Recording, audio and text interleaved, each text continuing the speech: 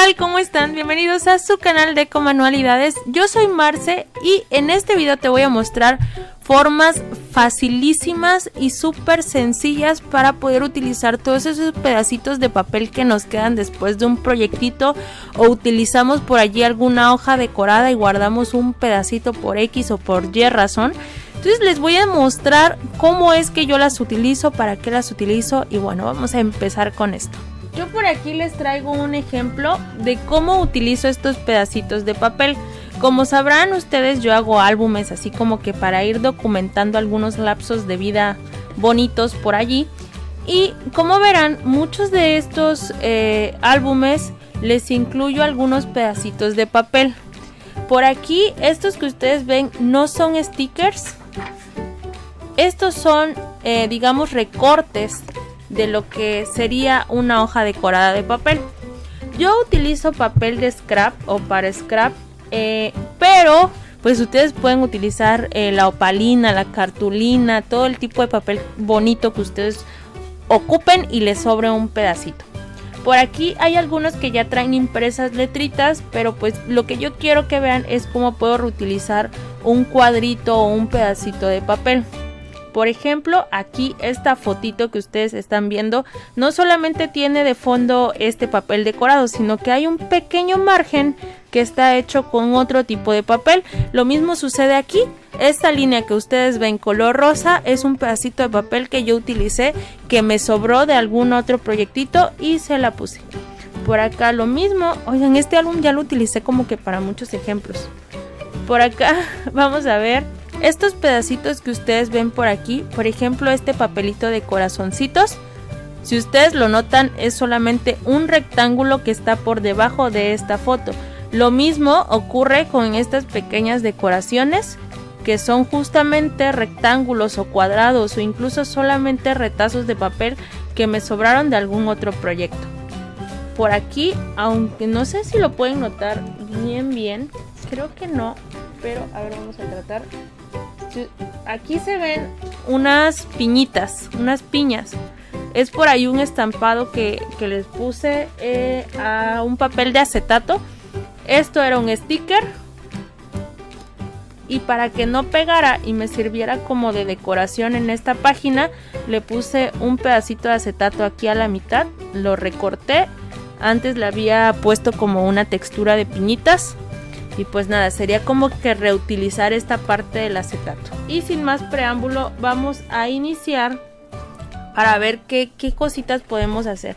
Les voy a enseñar algunas formas sencillitas de hacer precisamente decoraciones o embellecedores para nuestros proyectos. Y no solamente para scrap, sino que también podemos utilizarlo por allí para decorar alguna hoja de algún apunte bonito, de alguna portada, de algún regalito, o si queremos simplemente poner bonita, no sé, nuestra ventana o nuestro escritorio, podemos utilizar algunas cositas hechas con papel, digamos, retacitos que ya iban para la basura. Por aquí seleccioné algunos papelitos que ya no utilizo, digamos, algunos restos.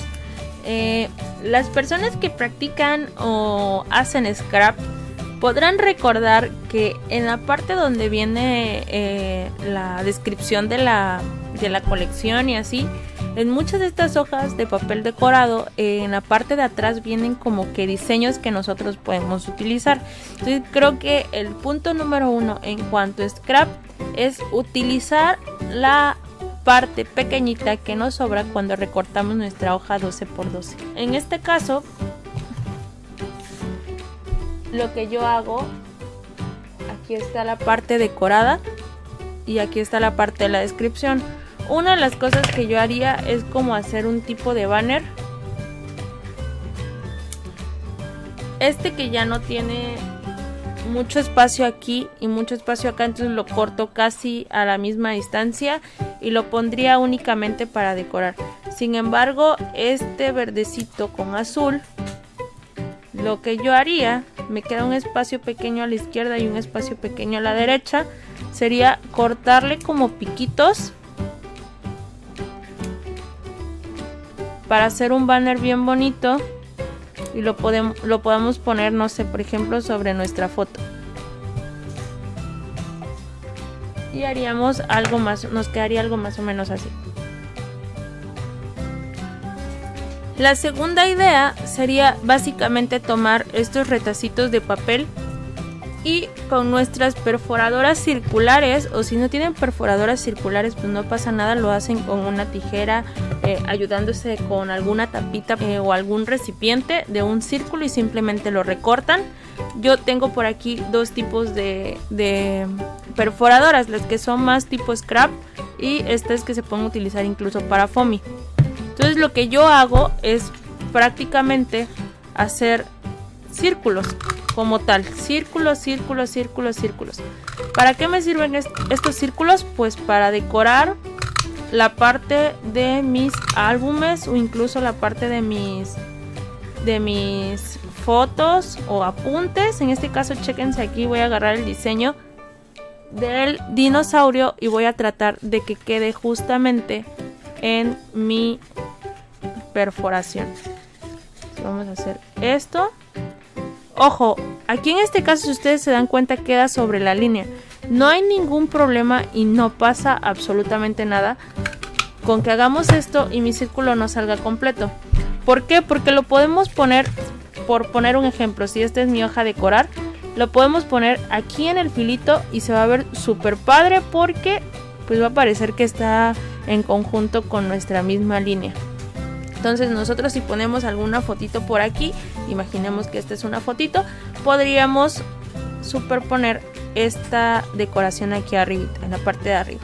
Entonces la segunda, digamos, propuesta es precisamente hacer círculos de varios tamaños con nuestros papelitos que tenemos, digamos, de sobra.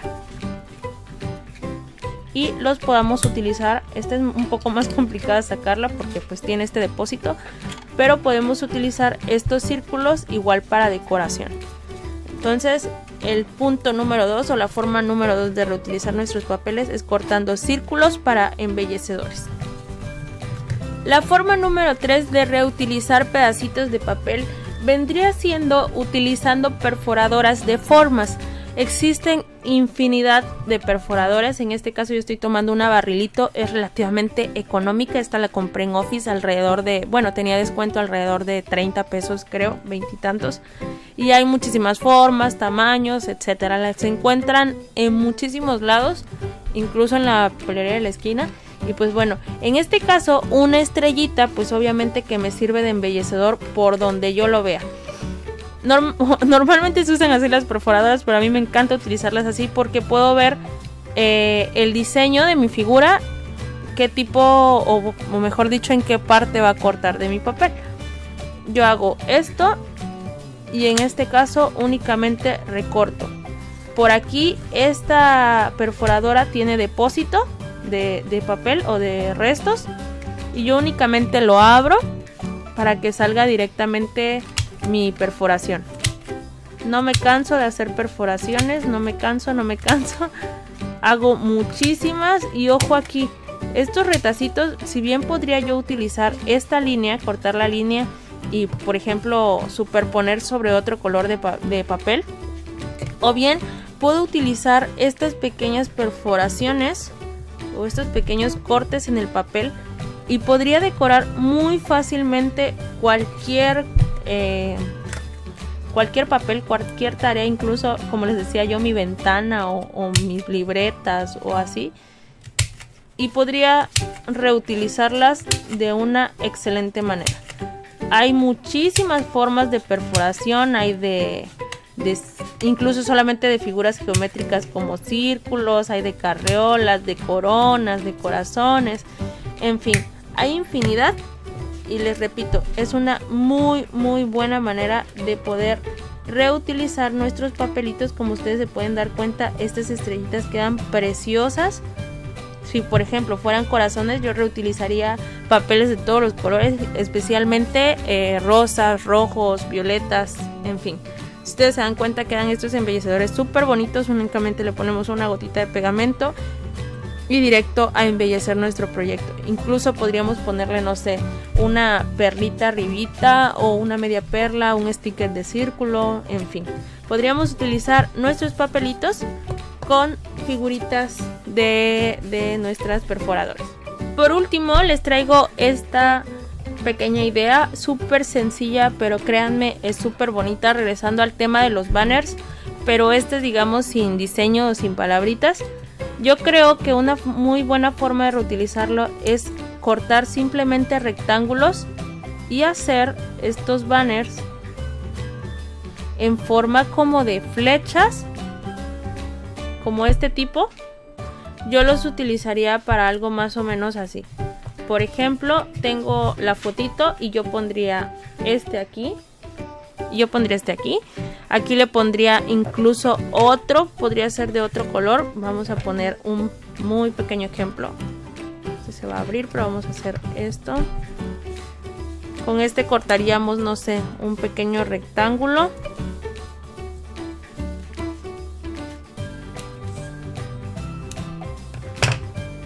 Algo más o menos así. ¿Sí lo ven? Y por aquí le pondría algún papelito blanco con un sellito, algo sellado, por ejemplo la fecha de nacimiento, por ejemplo el nombrecito, una cuestión así. Pero créanme que esta forma es una de las que más me gusta aprovechar los papelitos. Yo considero como un delito tirar los restos de papel, y ahí ando como loca recogiéndolos después de cada proyecto, y me es muy difícil decir este ya no sirve, esto va a la basura, en fin. Para mí esta es la forma en que mejor uso le podemos dar. Yo no solamente lo pongo en medio, a veces lo pongo por ejemplo aquí abajito, o lo puedo poner no sé así, solamente sobresaliendo un poquito. Aquí ya cuestión de creatividad. Y pues nada, creo que estas formas son mega sencillas, súper rápida, un video mega explícito, facilísimo. Y como ustedes se pueden dar cuenta, es realmente sorprendente la forma en cómo podemos utilizar esos retacitos que ya van directamente a la basura. Y por aquí les dejo otra muestrita. Por ejemplo, esto fue una perforadora. Por aquí de la misma manera pegué el pedacito de triángulo y ya solamente le redondeé la esquina. Por acá hay otros ejemplos donde cortaba un rectángulo y solamente redondeaba las esquinas. Le puse la fotografía y redondeé las esquinas. Y pues bueno, hay muchísimos ejemplos, hay muchas formas de reutilizar esos pedacitos de papel que ya veíamos perdidos para siempre. Por ejemplo, aquí utilicé solamente rectángulos de papel, redondeándole las esquinas para pegar estas fotitos, que la verdad son muy lindas. Y vamos a ver si por acá hay otro. Por aquí este cachito de papel solamente ocupé la mitad y por aquí pegué la otra parte. Y bueno, por aquí también para hacer un bolsillito. La verdad es que, por ejemplo, aquí también utilicé un pedacito de papel de acuarela o para acuarela que me sobraba. Y nada, me enorgullece saber que las personas tiramos menos cosas a la basura y podemos utilizarlas, menos desechos. Y pues nada, nos vemos en el siguiente video. Espero que de verdad les haya sido de utilidad esto. Yo sé que era algo súper rápido, súper fácil y que quizá algunos decían, oh, nunca habría imaginado poder hacer eso con un pedacito de papel, ¿no? Y qué mejor que sea para crear. Nos vemos en el siguiente video. Si tienes algún tema específico que quieras que te explique o que te muestre, cualquier cosa que tú desees que te comparta o que haga alguna reseña o algo, por aquí escríbemelo abajito en la cajita de comentarios. Nos vemos en el siguiente video. Cuídense mucho, los quiero. Bye bye.